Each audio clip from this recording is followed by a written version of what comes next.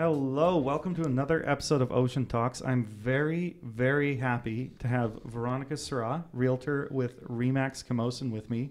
And Veronica, there was one question that I really, really wanted to cover in our conversation here today. Yes. And that is, how can I get into the home that I want to? I've been talking to a lot of young clients recently. And one of the first things that I ask them is, what are your goals?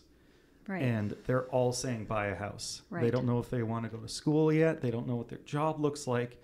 But that is at the top of everybody's mind. Right. So let's discuss that. Thank you for having me on. No, anytime.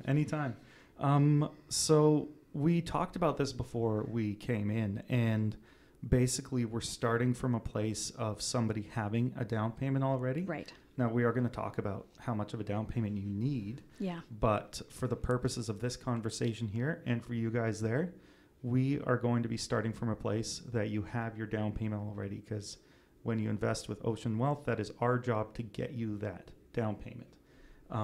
And the second thing is, we're not going to be talking from the perspective of a mortgage broker. So in terms of ratios and what you need to get approved, that will be a conversation for a future episode. Stay tuned. Yes. And the last thing I wanted to mention is that when people think about buying a house, they're thinking about single-family homes primarily. Do you find that as well? I think that people are starting to understand that may not necessarily be the home that they first buy. Yeah. But it is a conversation. When you first start working with somebody in real estate, is talking about what their hopes are and what their needs are. But it's not always that's not always the first step. Yeah, because the benchmark value of a single-family house, and we're talking like house, yard, 3 bedrooms, That's cat. right. That's right. It's over 1.1 million in Victoria right now. That's right. Yeah. In the Victoria Core for September 2021, it's 1.1 million. Yeah. Oh my God. And for a condo, it's 545. That's the benchmark. Mm-hmm. And by benchmark, just to clarify, you mean median price? Yes. Right? Okay, perfect. So that is one huge takeaway is that, and we're going to cover this, so spoiler alert, but getting into the market doesn't necessarily mean getting into a single family house right away. No. There are roads to get into real estate. That's right. And it can be done. And I've seen a lot of people be successful with this. Mm-hmm. But oftentimes you would start with something smaller and build your way up. Mm-hmm. And a lot of people have been successful in doing this. Our market has grown tremendously over the last decade.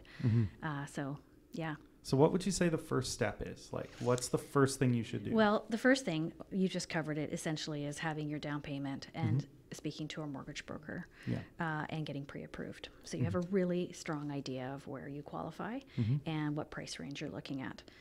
Step 2 is finding a realtor that you're really comfortable with and one that has the skill set to help you in this very tricky market. In most cases, a buyer will be, if they're submitting an offer, they will be in a multiple offer situation. So there's a lot of strategy with that. Yeah, and it is the multiple offer situations. Are you finding that they're coming up more and more in the condo market as well? They are, yes. Yeah, absolutely. Oh, man. Yeah, more than half the homes sold are sold in multiple offers right now. Wow. So that's the market we're in right now. And really, it's driven by high demand and extremely low inventory. And I don't see our inventory really improving that much. It's not something that can improve quickly. No. So I think we'll be in a market like this for some time. And the demand comes from a lot of places. It's certainly new homeowners as well as people just moving within the city. But we have, across Canada, the highest migration rate of people moving to BC. So for various reasons. And our climate and... Oh, the climate's huge. I mean, that's a huge part of it, right? I don't even know what a snowy 5-month winter looks like. No, like, neither I'm do just I. so We're blessed spoiled. living here. Absolutely, Yes. absolutely. So we know that we live in paradise, and I think a lot of people want that as well, and I don't see that. I think that will continue. So how do you know when you found the right realtor? Like, what would you look for? Well, it's someone you're going to spend a lot of time with. And you're going to share a lot of your personal information with, certainly your finances and your dynamic of what you're wanting. But you want someone that has enough experience that they know how to navigate a multiple offer situation. That's just one example. Someone that, that you just feel comfortable with and that you trust. And, because you spend a great deal of time together, you should like them. Yeah. It can be a lot of fun, actually, looking for homes and, discussing all the pros and cons, and then preparing for when you do find the right one, how you're gonna be successful in getting that home. Yeah, it's I know when I worked with my own realtor, he was phenomenal. He's fantastic, and just having that guidance and having that trust relationship was it's key. It was such a weight off the shoulders. Yeah. Exactly. It's really important.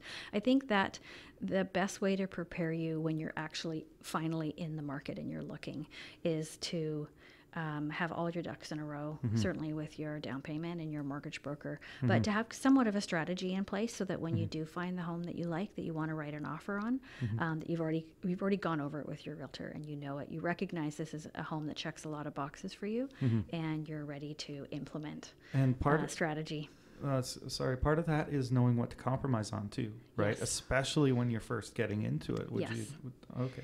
Yes, I think that your initial conversation with your realtor will be kind of idealistic about what everything that you want, like in the perfect home. What are the features that it has? What do you need? What do you want? Neighborhood, size, bedrooms, bathrooms, etc.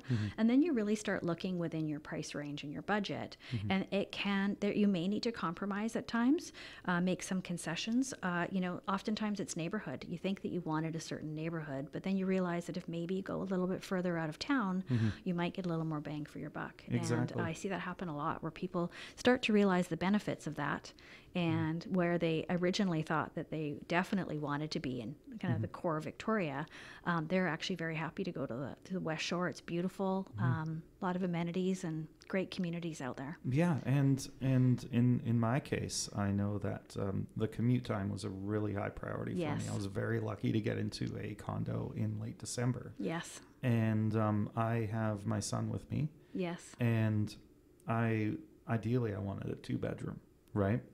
But just looking at my budget and just looking at what I could find closer to town, because I needed him to be able to get to school and I needed to be able to get to work at a reasonable time, that I realized that the location was much more important to me than the count of bedrooms. Right. So what I did was I ended up going into a 1-bedroom, and I turned the living area with this amazing IKEA flip-up storage bed into a sleeping area for myself. And when I'm not sleeping in the bed during the daytime, it's just a day bed. People sit on it. People hang out and watch TV. And I have my sectional in the corner with the dining table in the middle. It's like a little bench seat. It can that work. That is such a great example. And and you're really happy. Oh, I'm. As soon as I walked in there, I'm like, this is it. This is the best thing in the world. I painted the walls green. Yes. I got new flooring. Don't let me hijack this. It's just, you can tell how exciting it is when you find the right place. And it can evolve from what your initial ideas are to what you end up purchasing. So, you sometimes have to get creative, and that's a perfect example of that. So what are some, we've talked about location, and we've talked about number of bedrooms. What are some other key things that you see when you're talking to clients that are worth considering when someone's thinking about their ideal home? I think we've really covered a lot of them. I'd say the most popular ones are commute, and if there's like a family dynamic, or parks and amenities in the area is important. Busy streets, quiet areas. Other than that, square footage, size, and probably another one we haven't discussed is storage. Storage seems to come up quite a bit. Also, it's really important. Also, especially if we're talking about entry-level homes and entry-level condos, in-suite laundry is one that is becoming rarer and rarer as I've kept my eyes on my own budget. Another one is parking, actually. Oh my God, certainly some true. of the new construction in the downtown core, not all units include parking. So, depending on how important that is, maybe you work downtown and you're able to do that and have a working kind of walk-to-work environment. Could work out really well. Oh, and I did just think of one that we didn't talk about beforehand as well, and that is, again, if we're talking about going into a condo, going into a townhouse, you want to know what the depreciation English. report. That's the one. Yes. Depreciation report looks like, and you want to know what the strata fees are like. Yes. And that, if you don't consider that, you could find yourself in a very, very sticky situation. You can, however, I have to say, I think the safety factor is built in because when you buy strata, all that information is available to you, and your realtor will provide it to you. Awesome. In most cases, it's really constructed into the contract that you actually have to approve all of those documents. So you're looking at minutes and seeing what the strata has been discussing in their strata meetings, the depreciation report, you're looking at the financials, and there's just so much information at hand. You really get more information when you buy a strata than you would when you're buying a single family home, That's where you true. don't have access to minutes and really details with regards to what they've been doing in the home. So yeah, that is fantastic actually. And that's something that just give buyers more confidence when purchasing. Yeah, and just as a side note as well, you can get those strata financials, and you can get them poured over by professionals. I used Condo Clear in December, and they were phenomenal. Yes, they are. 100% worth the money. Gave me a ton of peace of mind. Yes, exactly. Nice. Yeah, because you're navigating documentation that you've, in many cases haven't really seen before. So you've got your realtor's input, but using a company like Condo Clear will help you. Yeah. They'll go through it with you and point out, or they may just notice something they'll help you kind of educate you. Awesome. And so we've talked about getting into a condo. We've talked about the how important mortgage pre-approval is, but what if we're still set on the dream of owning that single family home? Like, what is the best way to attain it, do you think? Well, probably having a really strong down payment. Yeah.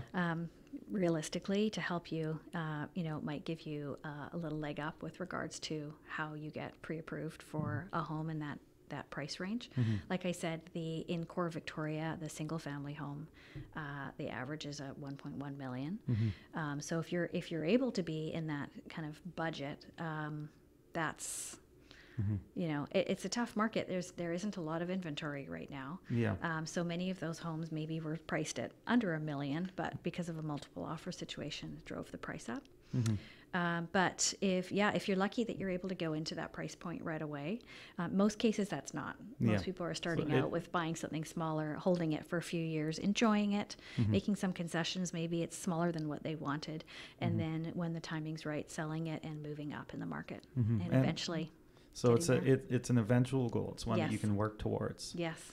Okay, and it's possible. I've seen many clients do it successfully. Nice. And we've had markets that in 3 years that turn around with especially if you put some sweat equity into your home and you really care for it. Yeah. Put it on the market, have it properly marketed. You can do really well. So bottom line is I need to watch a lot of home improvement videos on YouTube. And then I'll just roll up your sleeves and get in there. Roll up the sleeves. Yes. Here we go. Here we go. So yeah, I've really enjoyed having you on. Thank you, John. I feel like we've provided a really good roadmap for someone who is wanting to get into the market, but has just felt like it is an unattainable goal, but it is absolutely attainable. Attainable. Yeah. I can tell you, I see people do it all the time. Nice. And it's the best feeling in the world once you get in there. It's great. When you find your realtor that you want to talk to, start that conversation. Even if you don't think you're quite ready yet, reach out and start preparing for it. Yeah, exactly. Well, thank you for watching, and thank you to Veronica for coming in. If they want to learn more about your business, your website is...